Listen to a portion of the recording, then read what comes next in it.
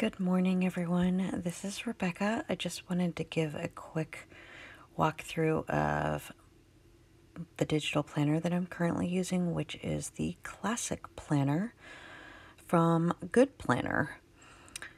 I will put a link to this in the description bar below, but I just kind of wanted to show you how I use it right now. For example, the monthly view, I pretty much only put on here the things that maybe make up when I need to leave the house, or an all-day event like a holiday, things like that. But major business meetings do not go on here, but personal appointments outside of work do. So, for example, this was an appointment where I needed to go, take the car somewhere, etc. Different things. Over on the left over here is where I put my household maintenance for the month, and then I highlight the little dot when I've completed it. Obviously, I haven't kept up with too much of that this month. I've had a very bad month. I traveled to New York, and then I lost my best friend this week, or last week, and I've just been struggling with the holidays and everything, so not much has gotten done. Now, to navigate through this planner, I literally just use the button at the top of the screen here. It's hard to point to it, but it's the one with the pen with the line through it. I click on that, and then I can navigate to any of the tabs that are over on the right hand side, up in this corner, a day specific, the week specific. Any of these icons will take me to a separate page. These tabs over here are used when I put that pencil with the line through it. These are also blank pages. This is also custom tabs, as well as the one here, which is the yearly tracker. I'll go ahead and remove all the arrows that I just wrote on here, but so now I put it onto the pencil with the X through it, and now I can navigate to January or February, and I'm just tapping. This is examples of where some of those arrows are. Like I said, it's just as simple as going to a specific week. So I'll just tap on this one. This is a blank week in March, but let me go to January, and I'll do next week. Some appointments that I've put on here, stickers that I've put on, but this is the current week. So over on the left hand side, I have some chores, my household maintenance for the week or the month. I kind of carry it forward and break it down by a few at a time. Usually I don't have this many, but I didn't do any last week, so I'm trying to play catch up. Then this area down below is where this week items are done, and then I have a little mini tracker for habits over in the bottom left hand corner. At the top of the page, I just indicate like my son's days off from work, my focus for the day, and then my schedule. Now I can go to the day by tapping on the specific day that I want to go to.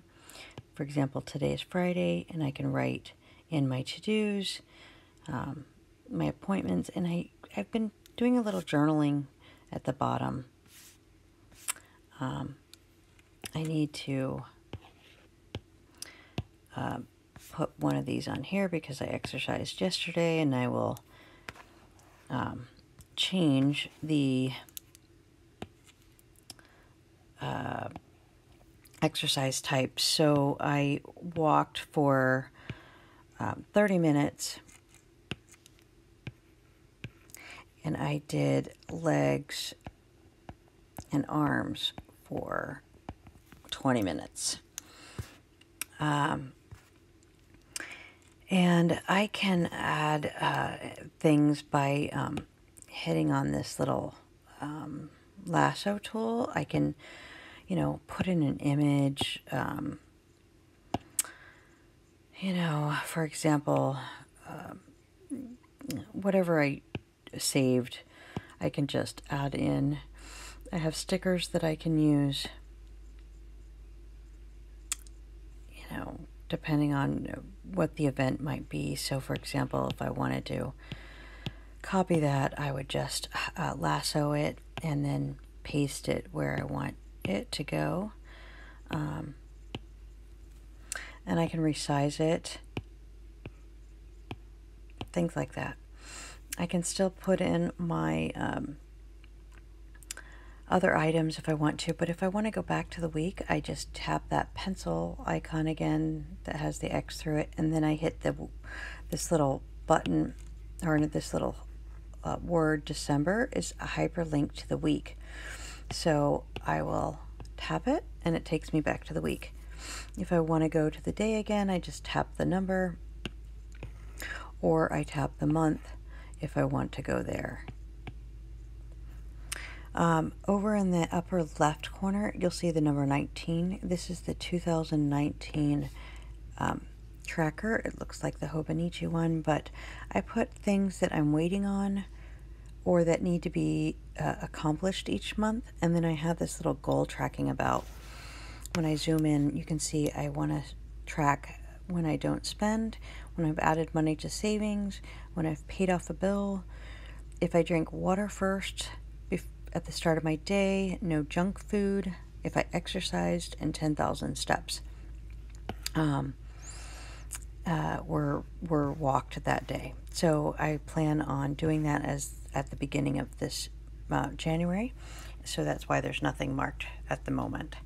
But anyway, so we've got the whole year there, and then it starts on December and January and all the way through. For the items in the tabs over to the left-hand side, I've got some financial budgeting. I have some savings trackers. This is family, like my pets, what their what's it called? Veterinarian visits. Some health-related items. This is cleaning.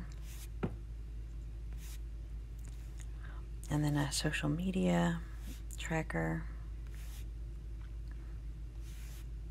On this one, I'm tracking my subscriber list. So each month I plan to take a screenshot of how many subscribers I have. Then these are those blank pages that I mentioned that are at the bottom left corner. And then up at the top left, I have holidays. I have nothing in them. But then the next tab is lists. So these are my birthdays, the 100 books in a lifetime, the moon phases, personal, and work. Then over to the right hand side is where you'll find some extra, and I want to use these for travel. This one's grocery shopping lists, meal planning, etc. And I haven't filled out the rest of these. And those, we also have a January calendar for 2020. Well, that's it, guys. Please let me know if you have any questions, and I will put in a link to the planner down below. But yeah, this is what I've been doing for, well, since May of this year. I haven't necessarily been in this planner, but I've been in many. This one seems to do the most for what I need it to do for work, personal, etc. I also do not carry this every day. I put it in my, keep it on my desk, and then if I need to, I can sync it to my iPhone by using this options button in the lower right hand corner.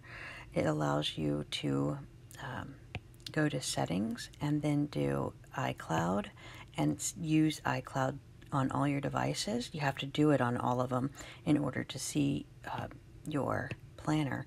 And then I can pull this up on my iPhone at any time to either use a text box. So for example, if I long tap with my finger, I can hit text and type in an appointment temporarily, and then when I get back to my iPad, make it bigger or adjust it or handwrite it in or whatever it might be. But this is the way I use it on my iPhone when I don't want to carry my iPad with me. This is how I access my appointments, etc.